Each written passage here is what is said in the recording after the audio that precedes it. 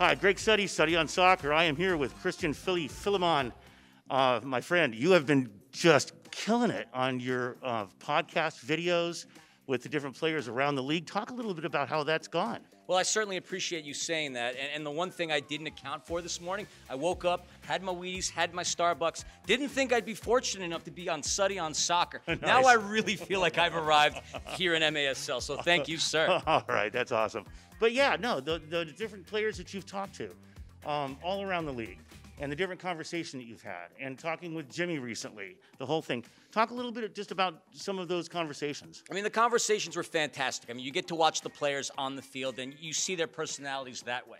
And then you see them face-to-face via Zoom, and then you get to see another side of them. All compelling interviews, all of them exciting. I loved, I mean, you sense Ian Bennett's energy on the pitch, but talking to him, that energy's still there. Leo Gibson, we had a great conversation. Didn't know that we would extend it to 24 minutes. That was the raw, uncut time. And then talking to legends like Craig Charles. I mean, I've been very fortunate. Uzi Tayu, I mean, Max Ferdinand, Freddie Mugin, who's going to be here tonight. I mean, this is, been having a great week. What can I say? Well, and this is the first night of this season MASL playoffs. Everybody makes the cut. You guys are the Ontario Fury. You're playing the Dallas Sidekicks. What's going on tonight?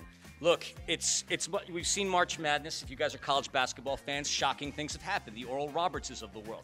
You don't want to look at any opponent, or you look beyond any opponent. Yeah, maybe Vegas will factor in that Ontario should be the winner. But Dallas has nothing to lose. They're going to play with their hearts on fire. They have an opportunity to get back to the Allen Event Center, a place where they have this season been playing much better. So anything can happen. You don't want to look at anybody. You don't want to look past anybody. Look, everybody's got a fighter's chance. We've learned that from Rocky Balboa. Nice, nice. And you got me a laugh on that one. That's pretty good. And you nailed it right there with, you know, you don't want to look past anybody. And that happens in professional sports a lot. In the early stages of playoff season, oftentimes that top seed team will look past to the next session of games and who they're going to play next. But you can't do that.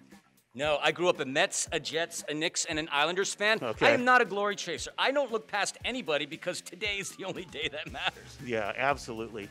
And then after today, on Sunday, you guys are going to be going down to Dallas, playing the Dallas Sidekicks. We don't know what that's going to look like, but we'll be looking at this before that game takes place. Hey, everybody, thanks for watching Suttie on Soccer. Christian, thanks for talking to me. Thanks for having me on. This is a joy.